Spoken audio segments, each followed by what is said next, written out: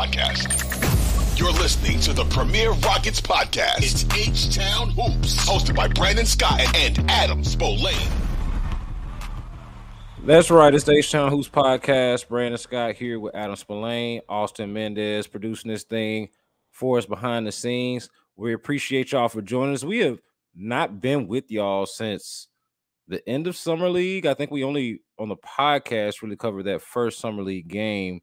It was the one where, of course, Jabari Smith Jr. had the game-winning shot and Amin Thompson got hurt. But a lot has happened since then.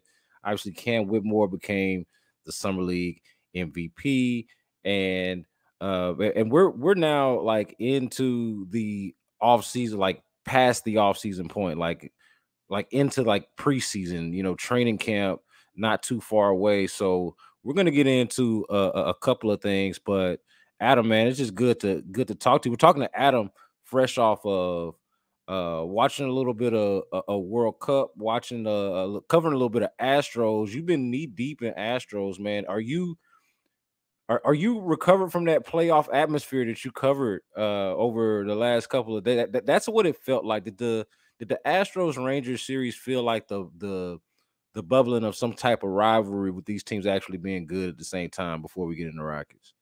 I don't know about rivalry. I just think it's two competitive teams. I think that's all it was. I just think that you have two teams that are trying to win the division, and those games mattered, and it got a little bit heated, and it was enjoyable. Like, it sometimes can be hard to get excited about regular season baseball in July. You're just kind of like trying to cross games off the list, but those three games were fun. They were fun to be at. There was some anticipation for that series. The first two games were excellent, and then the last game last night was not great, but it was still entertaining. There were still some entertaining moments in it. So the one weird thing about the Astros over this 6-7 year stretch is that they've basically been locks to be in the playoffs. They have won the division pretty easily, aside from the weird 2020 year, which doesn't really count. This year it's going to be different. This year it's going to be a battle both to get into the playoffs and win the division. And I'm looking forward to that. I'm looking forward to the games in September mattering, because the last couple of years, it's been more about let's just cross these games off the schedule and get to the postseason. Now the postseason isn't guaranteed. So it's going to make for, I think, a fun last couple months of the year. Yeah, I just think that it's cool that the Rangers and the Astros are good at the same time, because that's a rare thing. And as far as just those last few games, or just specifically that last game where the Astros get blown out, I mean, that's the type of stuff that I want to keep me engaged in a blowout. Give me some shenanigans, give me some antics and some personality and some flair. And so, like, I actually liked all of it objectively. Like, you could argue the pettiness of it and the silliness of it, but I was entertained by all of it. So I thought it was trying like it. Yeah. If you're gonna give me a blowout and you're gonna waste our time, at least give me something to be entertained by. They gave that at the very least. I think if it's a 10-run game and the bench is clear, they should just call off the game and everybody go home. So yeah, that's that's the next Rob Manfred rules change. Yeah, well, and maybe we can get a run rule in there somewhere, and maybe that could be instituted as part of it. 10 runs or more plus a bench clearing equals run rule. Everybody gets to go home and be happy.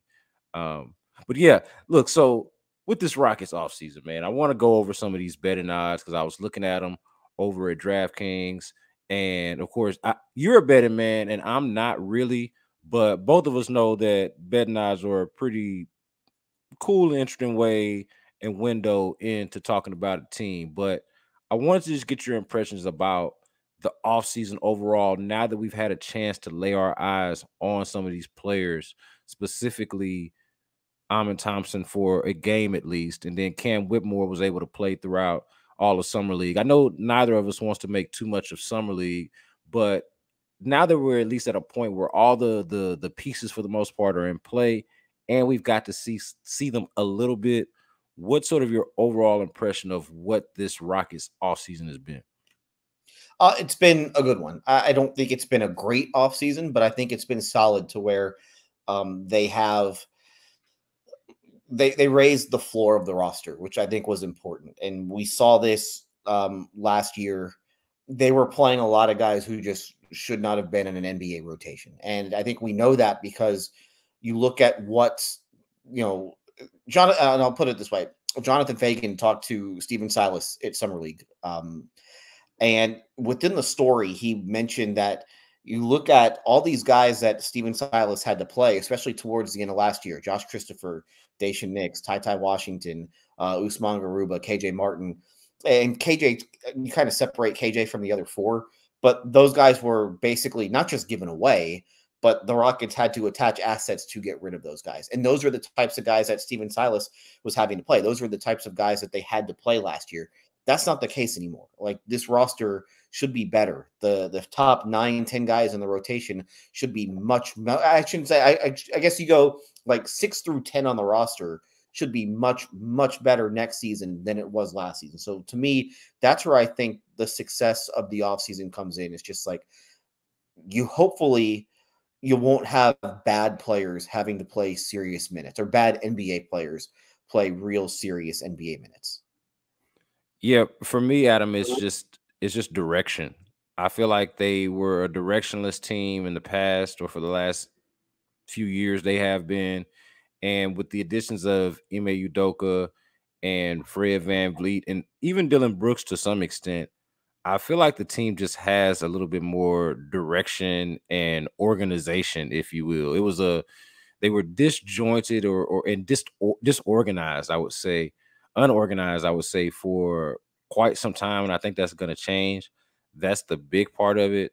I think that still there's an element of, and you and I have talked about this both on the podcast and on the air on shows that we've done on Sports Radio 610, but like this feeling of underwhelming of how much better does this ultimately make you? And it really puts the spotlight for me on the young pieces. Like we can talk about all the additions, but to me, it's all going to come down to how those young pieces ultimately end up developing and meshing in with the new ones.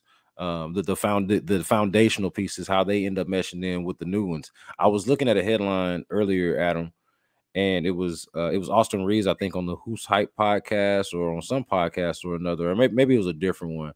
But either way, he was talking about how, and we know this, that supposedly the Rockets were interested in Austin Reeves, and they were kind of waiting to see how the Fred VanVleet thing would play out. And I just thought, you talk about what ifs, and we'll get into some what ifs throughout the offseason or throughout the preseason leading up to the season. But what if Fred VanVleet doesn't go to the Rockets and they're offering Austin Reeves essentially $100 million or something close to it? I think about that. Like, I'm underwhelmed now. Imagine how, and that's no disrespect to Austin Reeves, but imagine how underwhelmed I'd be if if it's like some combination of Austin Reeves and Dylan Brooks, and you're like, now it feels like we got a bunch of redundant players, and what's the direction? What are you doing here? Like, you got Udoka, but so I think about what could have been versus what actually is, and I like how the pieces fit. I like what it represents. I like the direction. And for me, Adam, it's going to come down to like Jalen Green, for example. How does the additions of, obviously Ime Udoka is the head coach, but how does the additions of Fred VanVleet, a true more, I don't want to just say traditional, but probably just a more effective and veteran and experienced point guard, winning point guard, and Dylan Brooks, a high-level defender and just an experienced player, how do the additions of players like that impact him? How do the additions of players like that impact the Jabari Smith Jr., who we saw play really well in Summer League for whatever it's worth, looked more like, again, in Summer League context, but looked more like the type of player that you'd want him to be? How do those additions impact guys like that? Alperen Sengun, what does it mean for him to play for a coach that is going to demand something of him defensively or possibly limit his minutes? I'm very fascinated to see how that plays itself out. So, like, just the direction, focus, and vision of it all is what stands out to me in the offseason. Well, part of the direction is that now they're actually going to try to win games. And Yeah. the last couple of years, they really have not. Well, I mean, they haven't. Not they really haven't. Kind of. They have not at all tried to win games. It's been about playing guys who probably aren't ready, big minutes, whether it's Green or Smith or Shingun or whoever, and try and maximize your draft pick. That's basically been what the last couple of years have been. Now it's about we actually have to win basketball games. So I think that's where the direction comes in, because there's clearly a direction, and it's from up above. Like, hey, the whole phase one thing was great, but now it's time to start winning. And so I think that there certainly was an urgency within the front office, because they could have just hoarded the cap space. I mean, they did not have to spend all the cap space.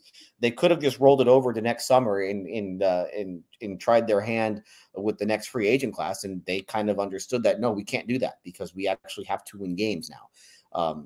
So we'll have to wait and see how that part of it works out. But I think you said it at the very beginning. It's about the guys that they drafted. Like, what Fred VanVleet is. What Dylan Brooks is. What Jeff Green is. What Jock Landale is. What all these guys are. But now, and they can be and have been important players on good teams, but they're not like taking you to some high level. They aren't, they've been all, at least with VanVleet, he's been an all-star in the past. I don't think that you would consider him to be like a perennial all-star type player. So you need guys that you already had to emerge as those types of players. And that's where the Jalen Greens and the Jabari Smiths and the Shinguns and the Easons and the Amen Thompsons, that's where those guys matter, because the guys that they sign, they can help you. Like, they are going to help them, and they are going to make the floor much higher, but they're not necessarily going to raise the ceiling. The guys that are going to raise the ceiling are going to be the guys that they have drafted either in the top 5 or in the top half of the first round, or, top 20 in the first round the last couple of years. So those are the key guys for them. It's just, can the 20, 21, 22-year-olds, can those guys develop and turn into upper level NBA players? Because if they do, then the Rockets are in business. If they don't, then the Rockets are just kind of going to be mediocre. All right, we'll get into the young players and the fit and a little bit more about the team in a little bit as we talk about these betting odds. But before we do that, while we're talking about the offseason, I wanted to just mention this Jaylen Brown contract because it happened. We've talked about Jaylen Brown on this podcast before. So just to put a wrap on that, since that did happen in the offseason, the Celtics and Jaylen Brown did agree to the 5-year, $304 million super max, which, what these numbers for the most part are going to be before they hit. It's just a matter of when. But even still, when you see it, you're like, yo, that's a lot of money. That is a whole lot of money.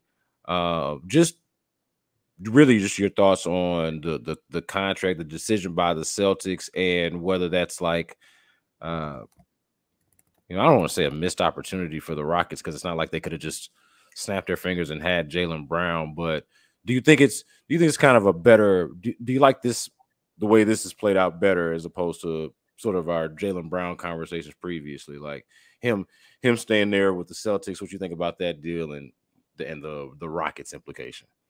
Well, I mean, the Celtics really didn't have a choice. They had to sign him. I mean, I guess, the alternative was to trade him, which you're not going to get equal value back for him, or you lose him, you risk losing him in free agency. So they were their backs were up against the wall with this.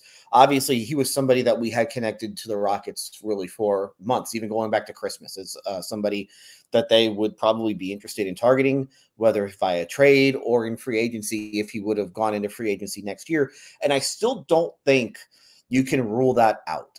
As crazy as that might sound today, after he signs, the largest contract in NBA history, which will only be the largest contract in NBA history for a short period of time.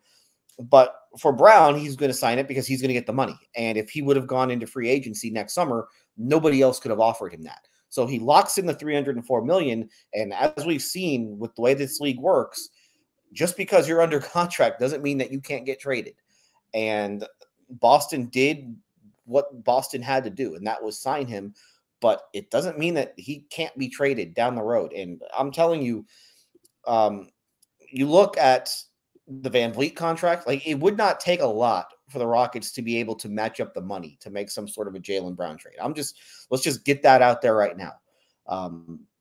And so if Boston were to fall short next season, which I mean, they will probably go into next season as a favorite to win the Eastern Conference. But if they don't, and they lose early like they have now the last couple of years, then all of a sudden, or at least like they did last year, you're going to start hearing that a little bit more. And the one thing that the Rockets did with what they did in free agency is that now they have the contracts that you can add up to get somebody like Jaylen Brown, and they have enough draft assets to where I think they could make something happen if that were to come, if that were to be an option here down the road. So we have kind of mentioned Jaylen Brown in the past with connections to the Rockets, and obviously you have to cancel that out at least for a year, but don't be surprised if we're talking in 10 months about a Jaylen Brown Rockets possibility here. Yeah, the better way to frame that for me would have been to put a pin in it, right? Because you can just put a pin in that, because I was talking about this with a friend whenever the news came out that, we have seen, if there is any NBA trend that it doesn't even take the most hardcore fan to follow this NBA trend, is that you can trade bad contracts. You can dump salaries. It is a thing in the NBA. It's just, it's doable. We've seen it time and time again. And so this wouldn't be any different. And Jaylen Brown is still like he would have to really fall off a cliff to be the type of player that you couldn't move, even with that salary. So, this is not, and he's a young enough player. So this is not like a end all be all sort of thing, but it does. I think it does, like you said, it does kind of feed the obvious of the Celtics needing to do this. I wondered more of what the relationship was with the team and how much that was going to factor into all of it. That was kind of my thing of like, okay, this seems like an obvious play from a basketball standpoint of what they should do. They should run this back. They should keep trying this thing and trying to surround these guys with the most that they can. But I didn't know, and I wasn't sure of how Jaylen Brown felt about being with the Celtics. And if the writing was already on the wall for what direction he was leaning in, if that maybe factored into what was going to happen this offseason. Now, obviously, we see how it played out. But that was why it was interesting to me. And obviously, again, we see how it's played out. But like we said, put a pin in it.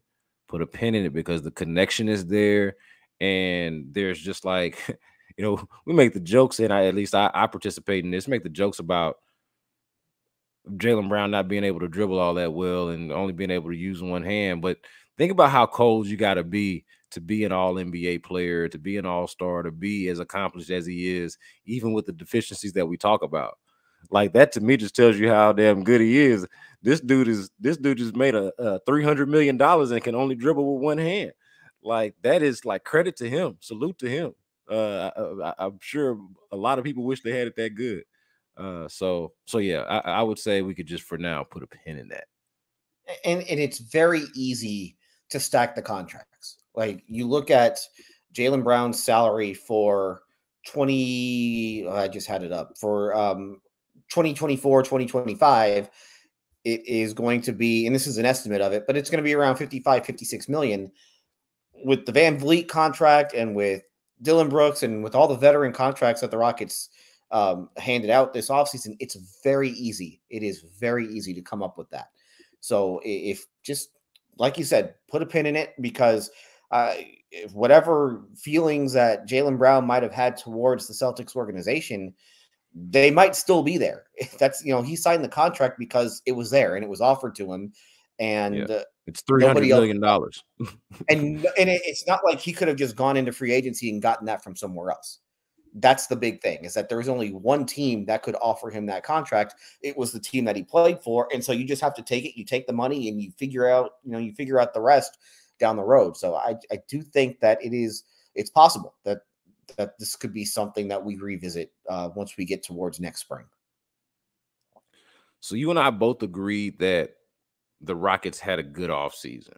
You know, it's not like overwhelming or anything, but it was a good solid offseason. But we've also acknowledged that they're still not going to be a very good team, and they're even a long shot to make the play in.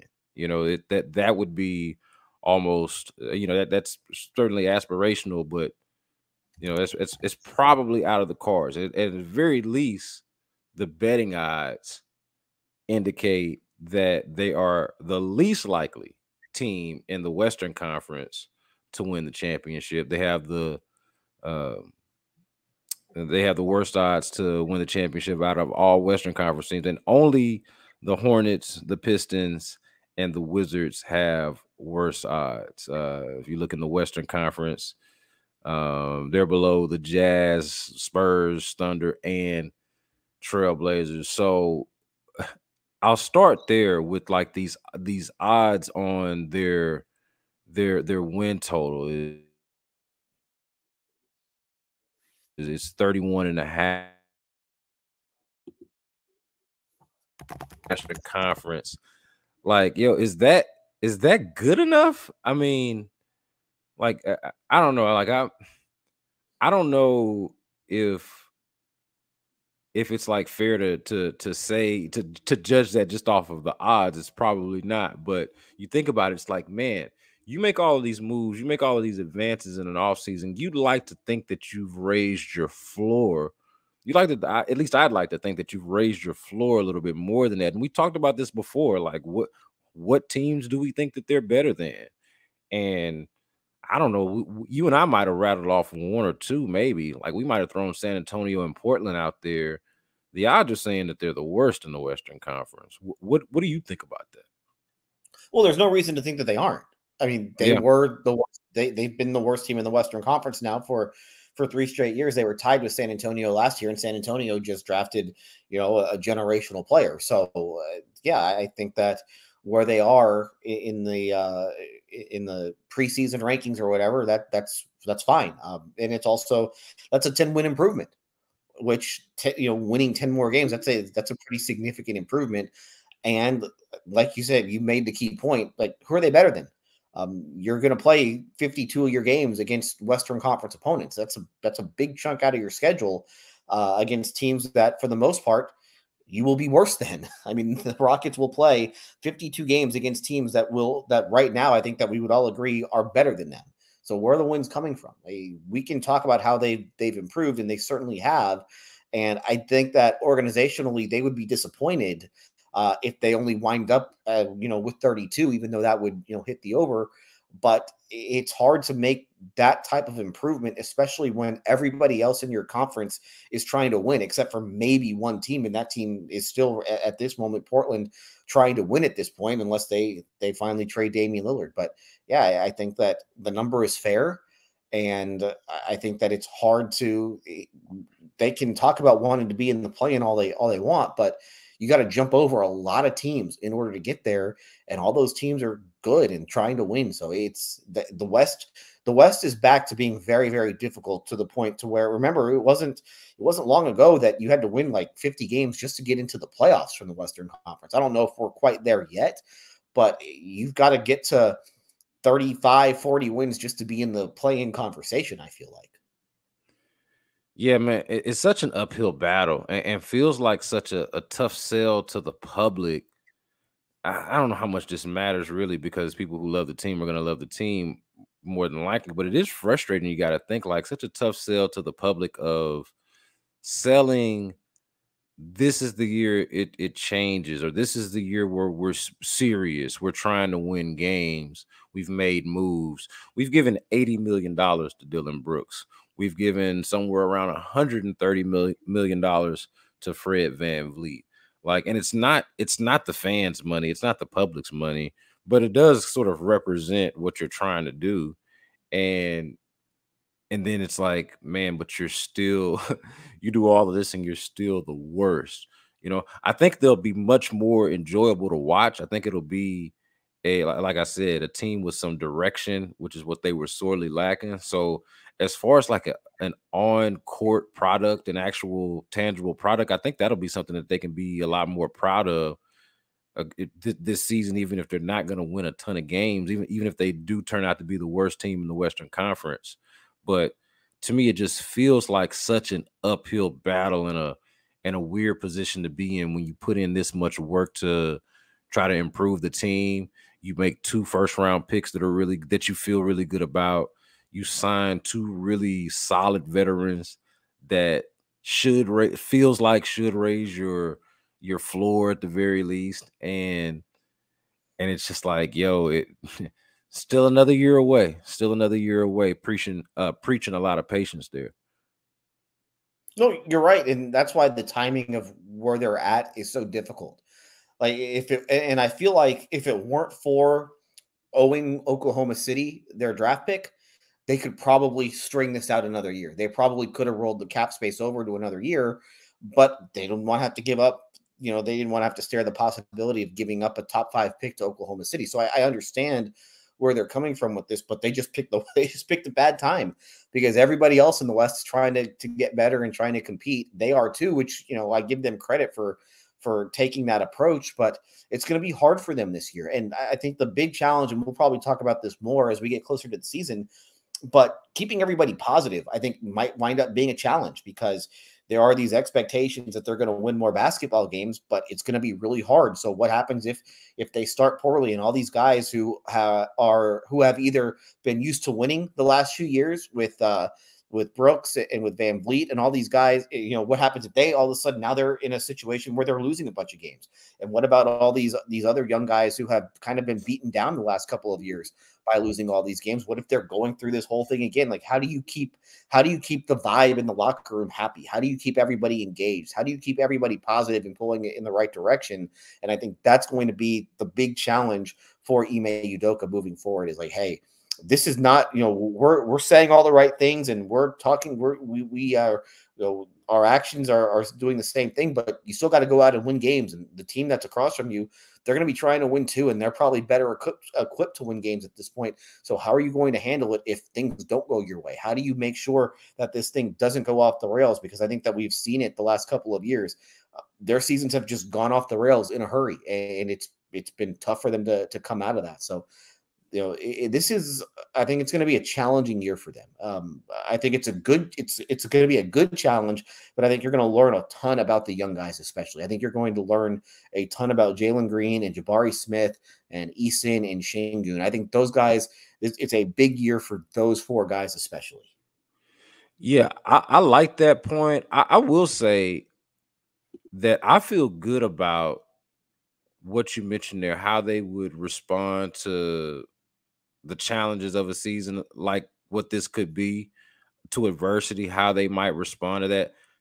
In terms of who they brought in, the leadership that they brought in between Ime Udoka, and I'll explain this, between Ime Udoka, Fred VanVleet, and Dillon Brooks.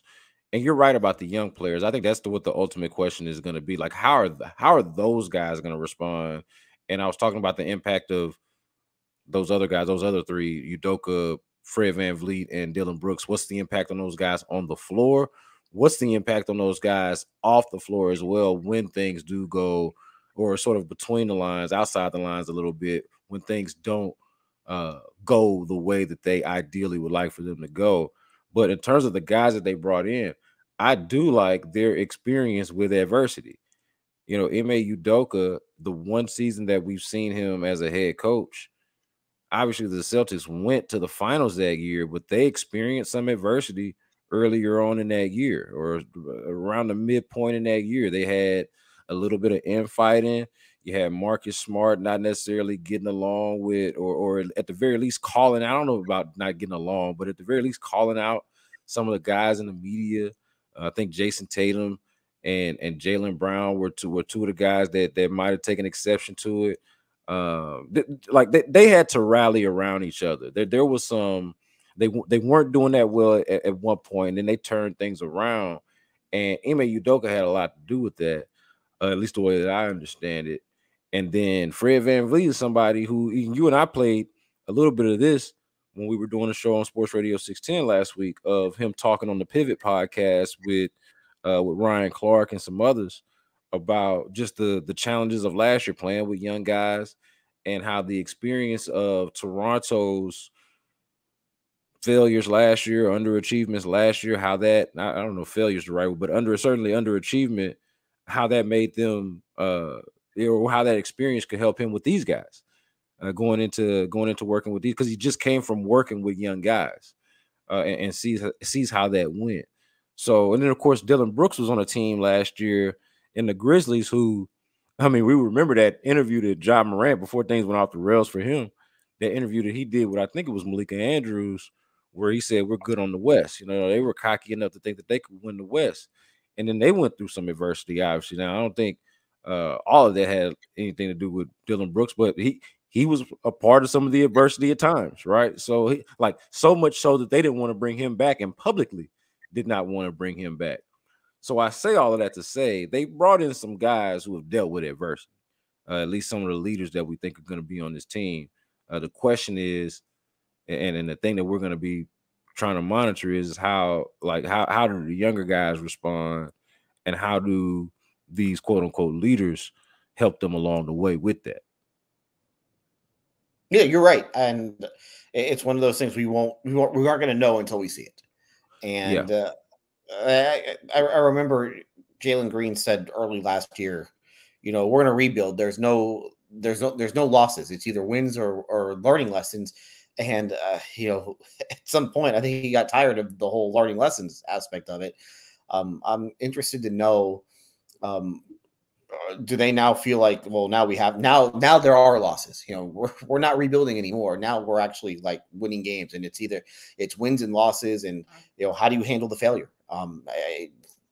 Failure is hard. It just is, especially when you're doing it on a big stage. And, so I want to see how they handle that. And then at the same point, like, what if they get off to a good start? How do they handle the success? Because you have a bunch of guys who have not been successful, at least from a team level in this league. So how do they handle it when they start, if they start winning games? And, do they stay focused and all the other stuff that comes with that? So the big thing when it comes to sports, especially at the highest level, it's how do you handle success and how you handle failure. And I'm interested to see how this group handles both this season. Let me ask you, where do you think they improved the most? We've gone over it, but the most, if you could point to one thing, is it something that we've already mentioned? Is it the direction, the leadership, what would you say if you could have one thing to point to? Where would you say they improved the most? I just think it's the overall depth of the team. I think it's just you look at who they were playing at point guard last year. It was Kevin Porter Jr. getting the heavy share of minutes, and then behind Kevin Porter Jr., it was Dacian Nix or Ty Washington, or Jayshawn Tate had to be put in that role, or Eric Gordon. Now all of a sudden you have like real point guards on the roster. You have more than just the one. Basically, I think your center rotation, instead of having Usman Garuba or Bruno Fernando in there, you're going to have probably a quality NBA player in Jock Landale filling in those minutes behind Alperen Şengün.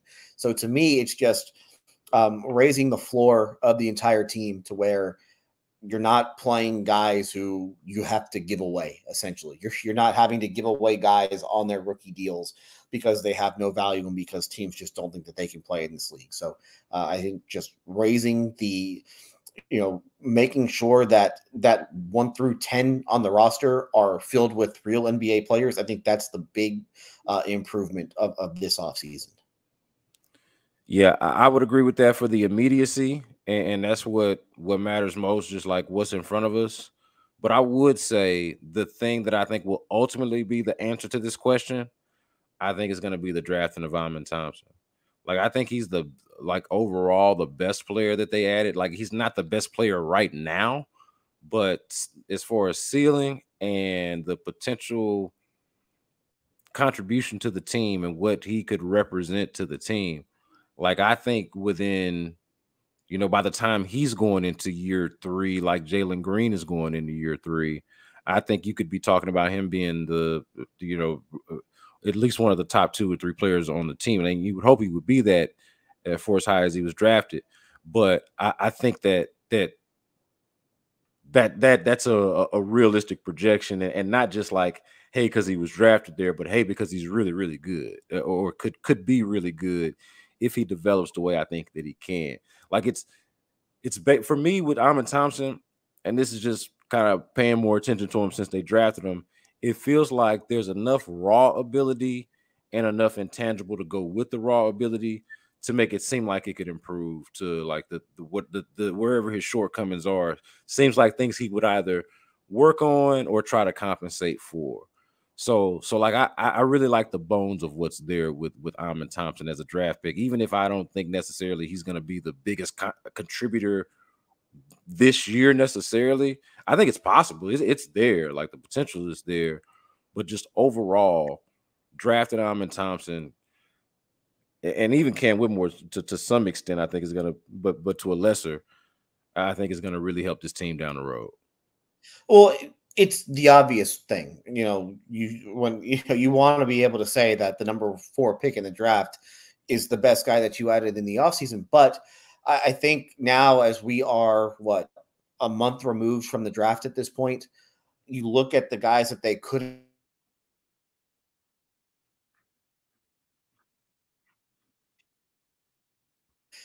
Victor and Brandon Miller and Scoot Henderson, that Amon Thompson was next. And so clearly, I think that they took the right guy, and also just taking the pick turned out, I think, to be the right decision, because, after the lottery, we were talking about that, well, maybe they should trade the pick. Maybe they will trade the pick.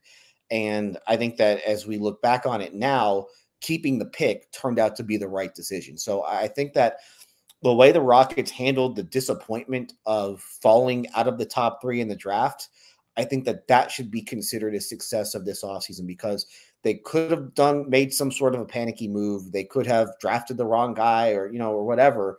But I think that we can both agree that they made the right decision by keeping the pick, and then they also made the right decision by taking who they took in that spot.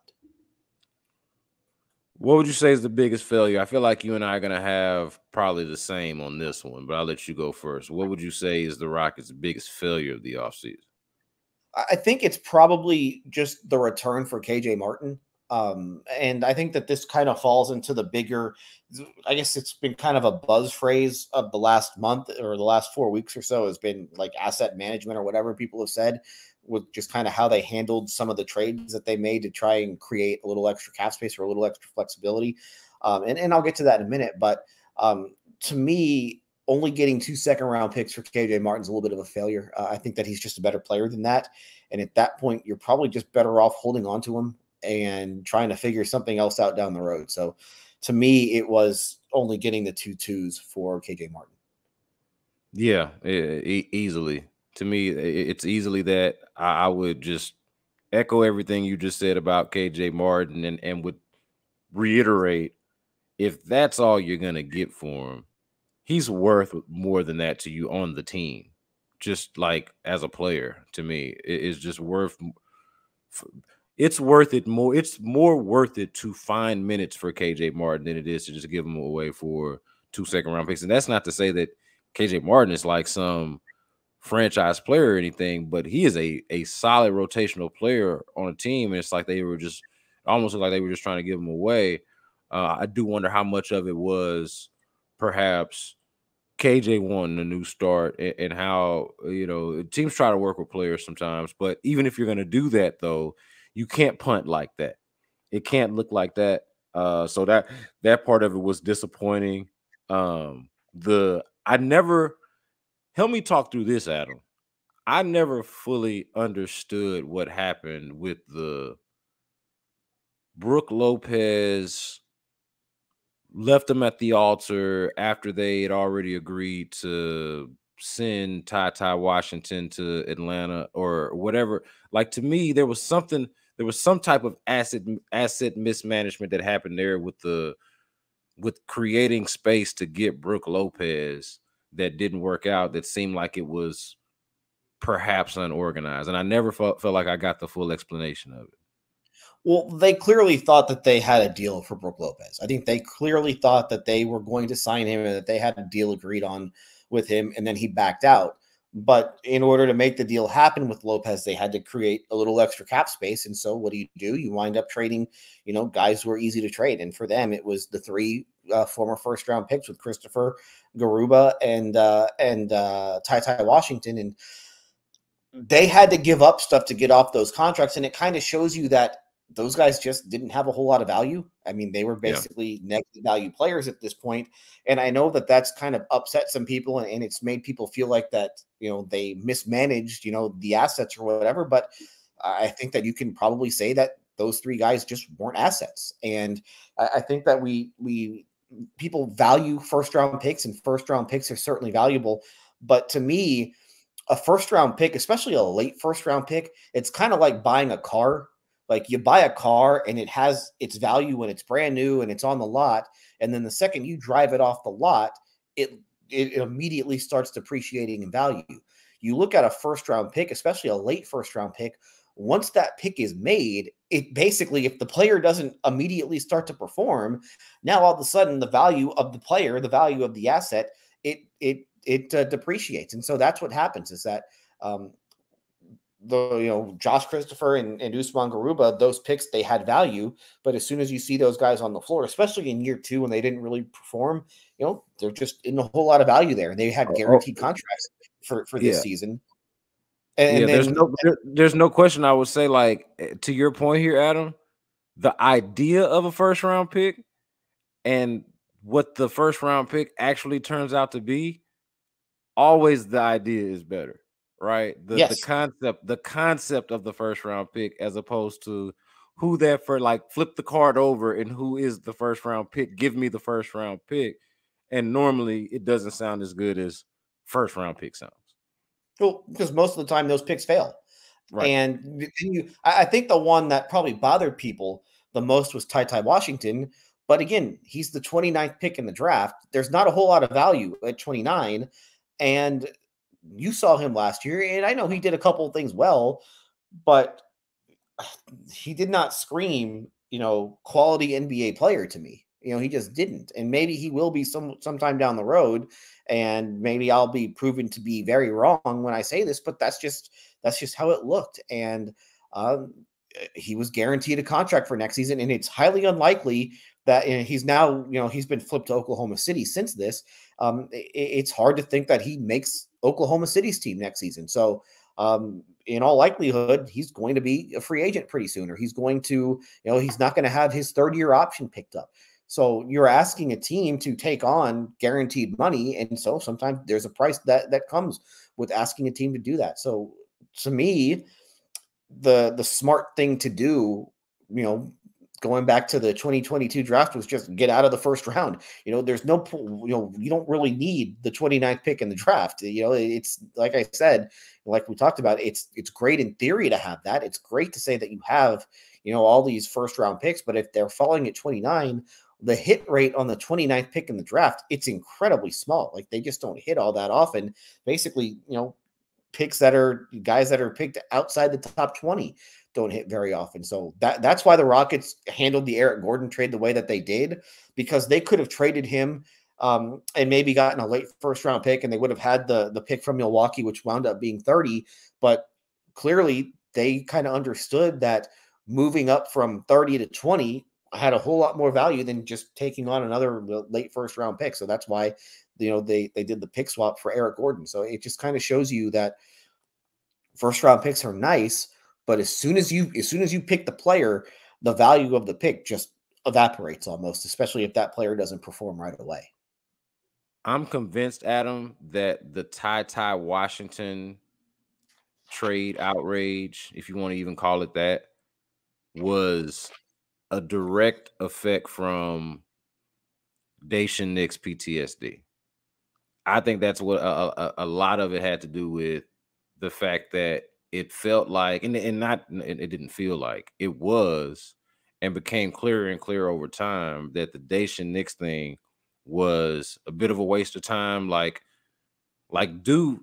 Even though Daishen Nix was a year ahead of Ty Washington in terms of the acquisition, being brought in and Ty being drafted, there's probably this feeling that they should have flip-flopped the way that those guys were used and prioritized, and that at the very least people would have liked to have known how good of a backup point guard would Ty Washington have been, how good of an overall player would he have been. And there's this feeling amongst a lot of people, and I liked him too coming out of the draft, but there's this feeling that, hey, that you really either missed out on something or at the very least even missed out on truly and properly evaluating. But I would say that in the games that Ty Washington played in, good or bad, there was nothing that he really showed that was like, hey, this is not a player that you can't trade after his first year or going into year two. So, but I do think it's a combination of things that they mismanaged the point guard, particularly the backup point guard